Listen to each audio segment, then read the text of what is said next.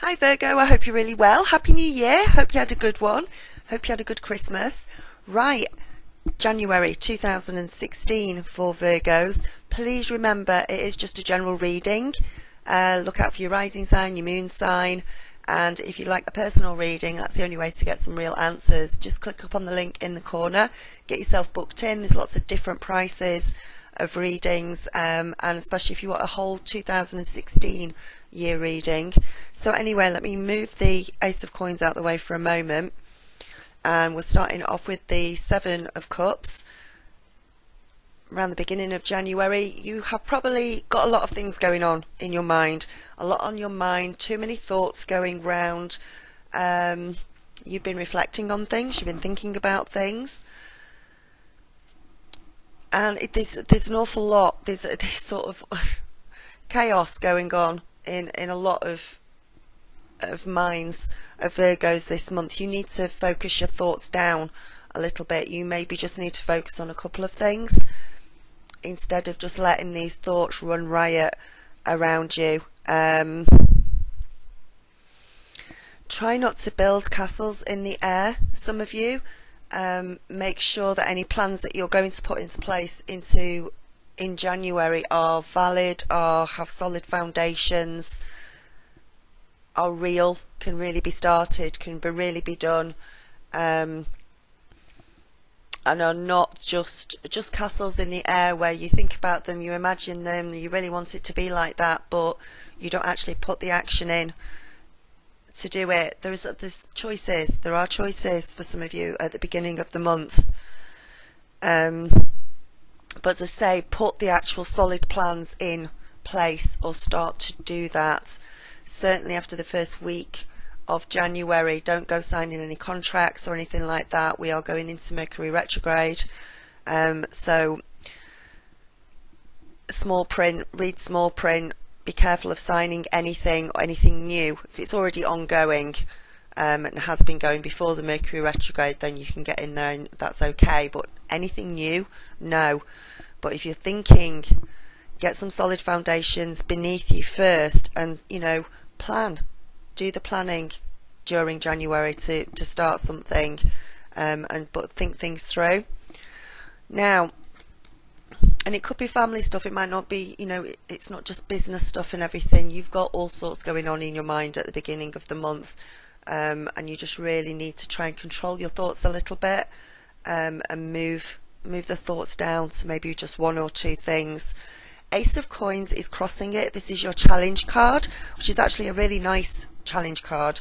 If you could stop all the thoughts in your head, if you could try and clear your mind a little bit, you would actually see that there's quite a lot of prosperity to be had during January for you.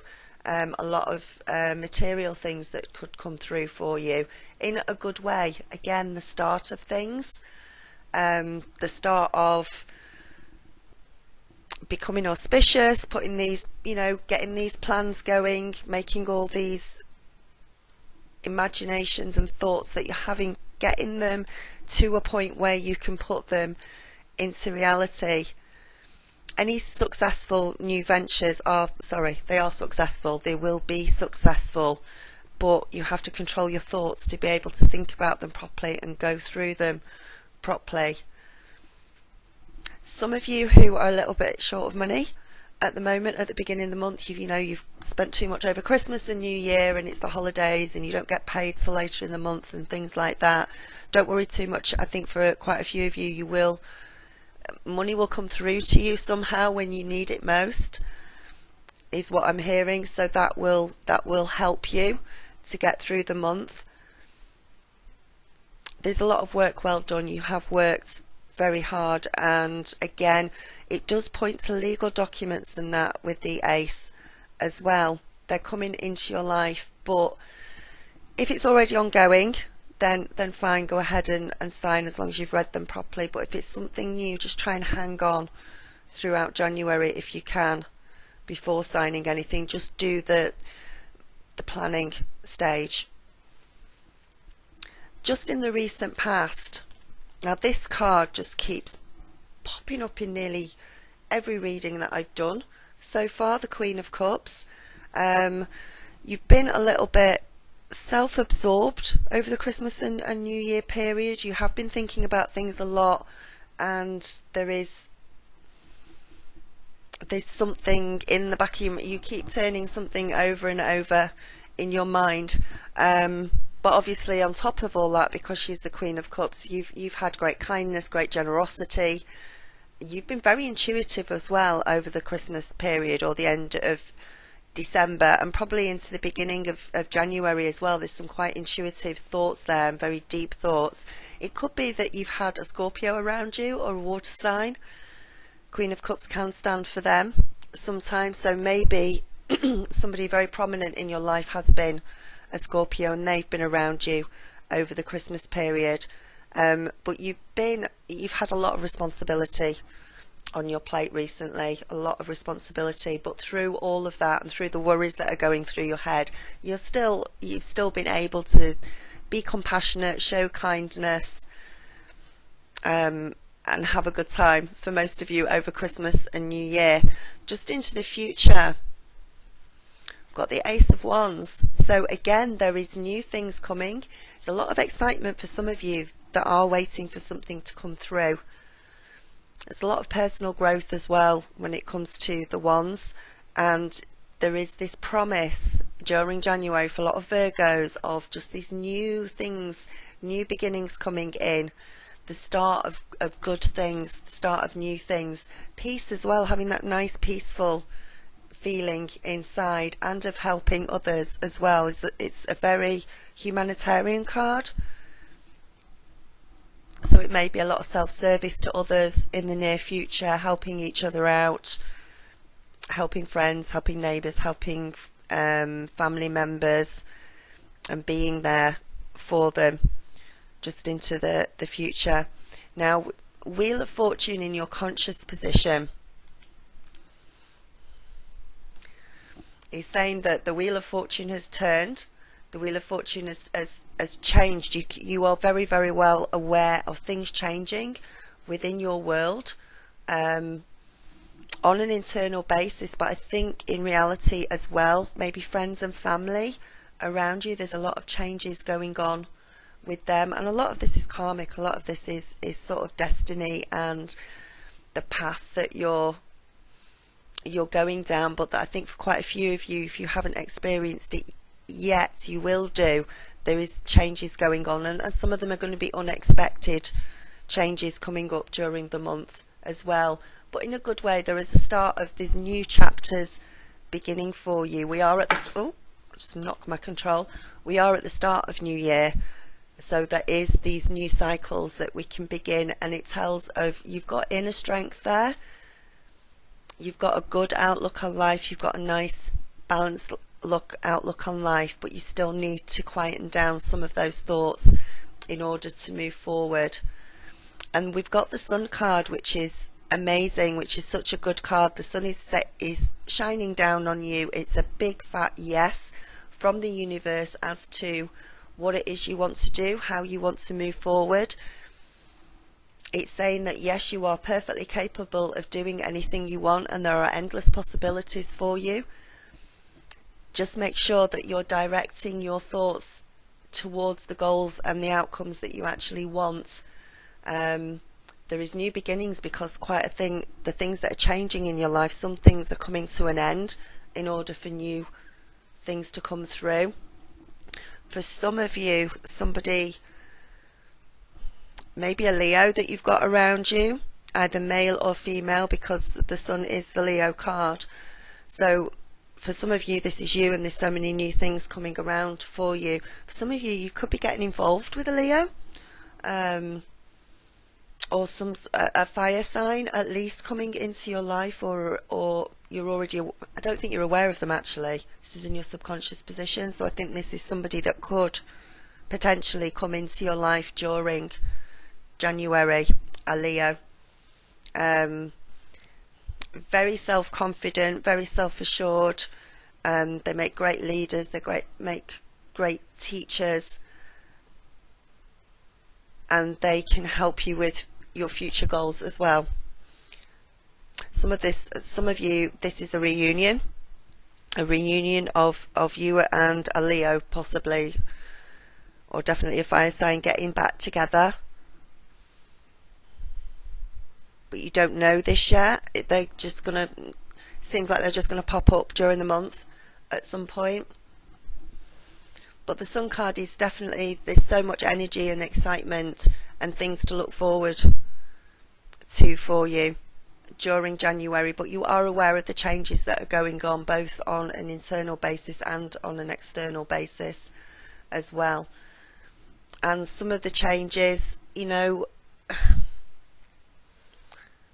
some of you are getting really excited about it. Some of you, I can sort of feel trepidation there with it, and you're not to worry at all. You've got a lot of responsibility here with the Emperor card during January, and it's about putting structures together. It's about being the master builder. It's about putting those good foundations down in order to go forward. And you're going to have to have self-mastery over your thoughts. You are going to have to control your thoughts and have conviction this month in what you are doing, and you will do. You're very protected and you're very safe. Stability will come. For those of you who are worried about a bit of stability during January, things will get better as the month goes on for you, and you will feel more stable. I think a lot of us feel a bit weird just after New Year, just because there's the sort of the quiet time now after Christmas and New Year is over. So it might be a case of, for some of you with so many thoughts going through your head at the beginning, it might just, I've got it at the moment a little bit, it's like just post New Year blues or something like that, just a little bit at the beginning. But as the month goes on, you will get more excited about things and the possibilities that can come through for you. You're going to be making a lot of decisions, which is why you need to focus yourself down so you're able to focus on the decisions that you need to make throughout January. Quite a lot of awakening for some of you as well, and aha moments, and just sort of and seizing the day as well, just getting out there and just doing it and going forward. Wear purple. Wear purple if you can, especially the females. I don't know, men, purple t-shirts, something like that. Purple is going to be very auspicious for you during January. It's going to be very lucky, and it's going to help you. But the Emperor knows where he's going. The Emperor knows what he's doing. That's why he's the Emperor, and you've got to act like the Emperor with that inner strength coming out as well, because of the amount of the decisions that you've got to make during January.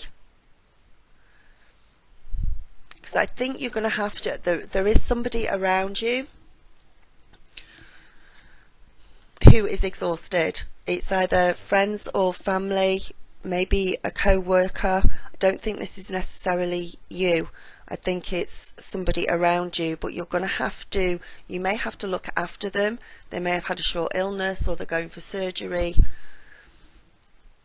or they could just be, you know, they've burnt themselves out because they've been working so hard. But somebody around you, I feel, during January is going to need you, and you're going to have to act in a very responsible way and be responsible for them. I don't think this is anything serious. It's, you know, it could be an elderly relative who's got a cold, or could even be a friend, co-worker who has just really burnt themselves out over Christmas and now they're exhausted. But you are going to help them, support them in some way, because they need your help. That's where some of your responsibility is going to come in, and this humanitarianism, which I can't say, which I said at the beginning, that's going to come in. It's going to involve you, to a certain extent, supporting or looking after somebody else within your realm, your family, friends, co-workers. I feel like actually this could be closer family. For a few of you, this could be a mum or a dad, something like that, whether they've had, you know, whether they've had surgery and then they've come home and you need to look after them that way while they're healing. There's going to be some sort of situation like that, but you're going to have to be very responsible, so you're going to need to focus during the month. And there's a lot of transformation that you're going through, and maybe you're worried about transformation. Maybe you're worried about, there is a lot of changes, and maybe you're slightly worried about things changing during January. What's going to happen if it changes?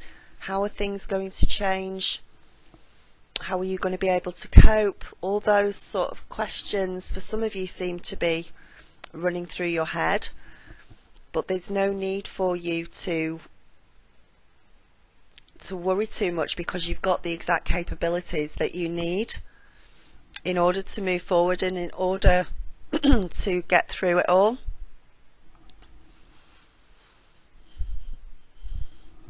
Any disappointments or disillusions or sadness or anything else that you, I'm losing my voice, go through or feel like you're going through, especially at the beginning of the month, that's going to clear up. I think you are going to be stronger in some cases than you ever thought you could be during January.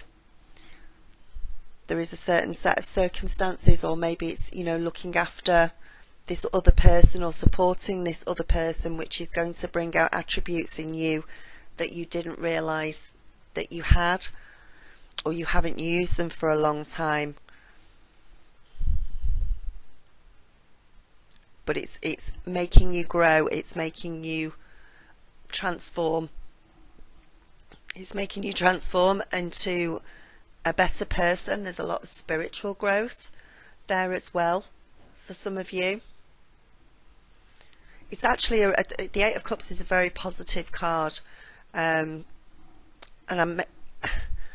whatever these circumstances are, it's not particularly negative. There are changes, things are happening. Focus your mind down. You are going to have to support somebody else or look after them for a little while, but it's not in a, you know, a really negative way. It's in quite a positive way. You will be able to get things done during January. You'll be able to get things done with the tenacity, with the force, with the inner strength of the Emperor moving through you, with that energy moving through you, that he's going to give you that power that you need to sort of push through and do anything. And the plans that you are making this month in order to change things in the future, whether that, you know, whether you're moving home or it's a new business or you're thinking of getting married, anything like that, that will come out very well and that will be successful. But January is the planning stage as opposed to the doing stage. If it's something new, you need to get past January first. There's a lot of you leaving certain situations behind in the past. It's a new year, it's a new outlook on things, and for some of you, you're leaving certain things in the past, and it's not bothering you either.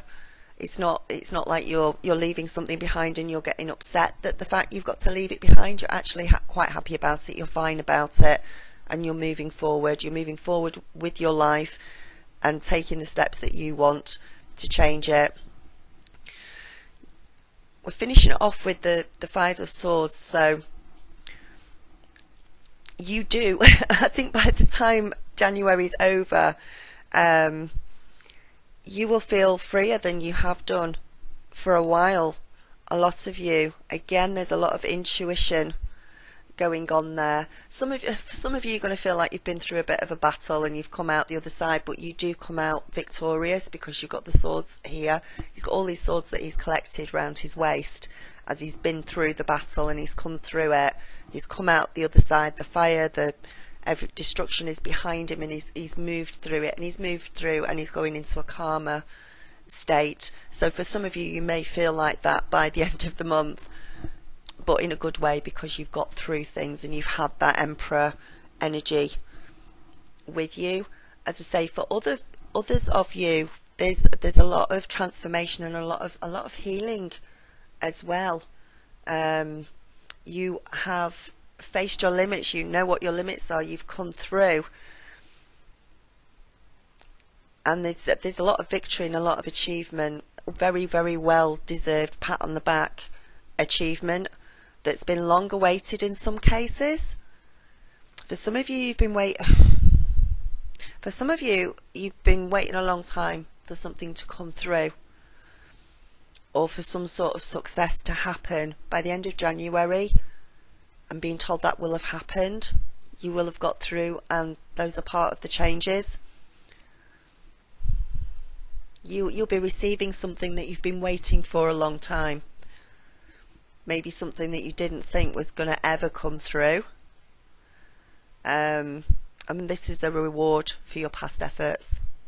This is a reward for the hard work that you've put in the past. So whether that hard work was put into a relationship or a job, or on yourself as inner work, a situation, the rewards will be reaped by the end of the month for that. So a lot of focus during, you need to do a lot of focus and things during January, but you will absolutely come out victorious by the end of it.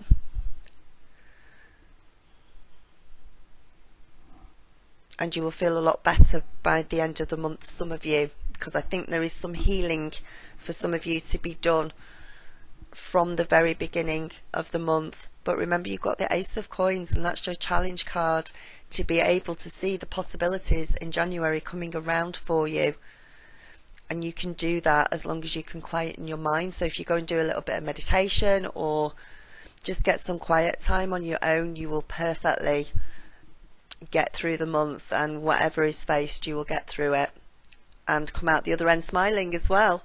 So right, that is your messages for January 2016. I hope you like them. Please like, share and subscribe, and I will speak to you soon, Virgo. Bye.